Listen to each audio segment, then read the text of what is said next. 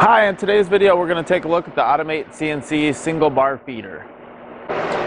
This video is really going to be two parts. We're going to take a look at the bar feeder in action as well as installation of the bar feeder itself.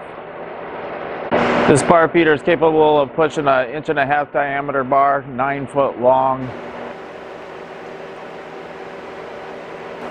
The unit comes with the hydraulic pump, bar feeder assembly, and 4 spindle liners for different diameter bars.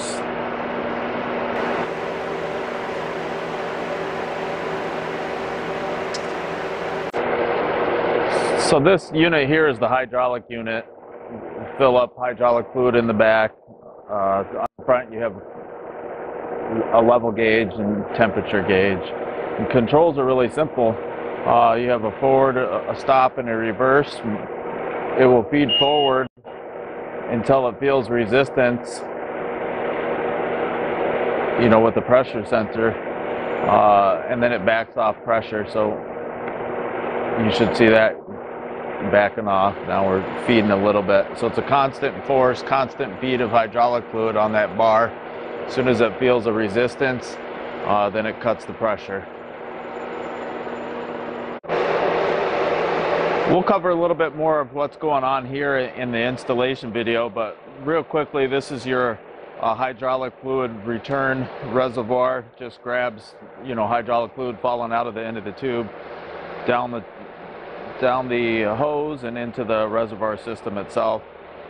This socket head cap screw holds the actual pusher mechanism in place. You have a pressure sensing tube here. This is what the actual control unit's reading. When it senses pressure, it backs off a hydraulic pressure. This is your actual hydraulic fluid feed line, and then a clamp to clamp the whole assembly in place. We'll cover more of that in a bit.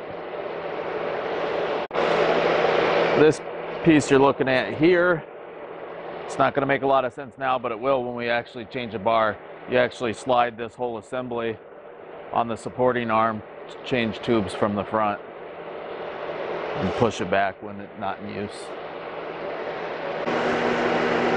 So the next step in the process is replacing stock. So the first thing you do is, grind a bevel on the end of your stock so it fits inside the cup, and you'll see more on that later.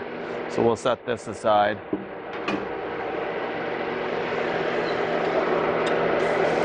Unlock.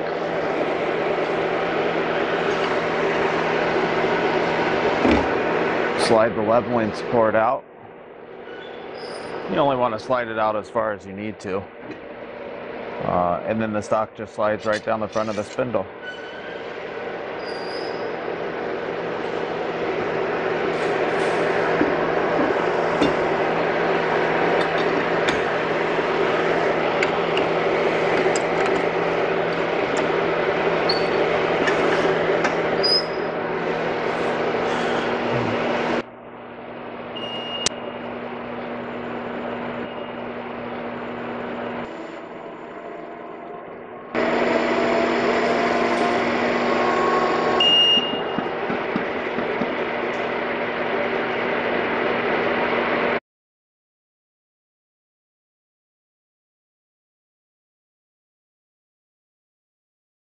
This bar feeder is actually pushing the part from the back side of the spindle, so there's constant pressure on it. When the jaws open on the chuck, the stock is pushed through. So this is a bar feeder in action. So here you can see in the first operation, we just did a facing cut and taking 30 thou per pass.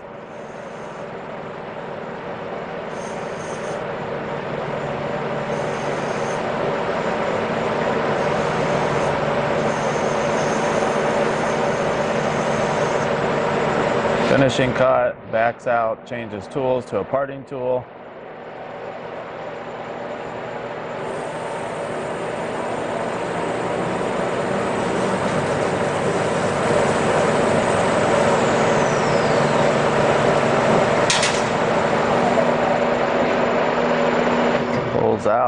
chuck opens, dwell, chuck clamps. Cycle starts again.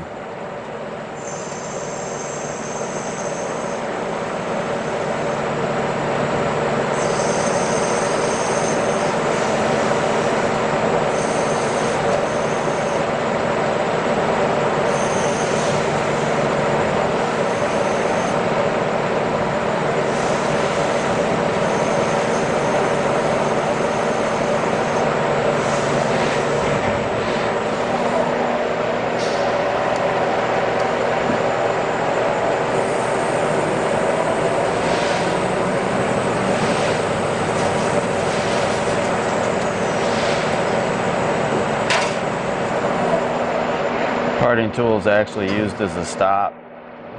Plunger pushes the stock out until it meets the side of the parting tool and then goes back into position.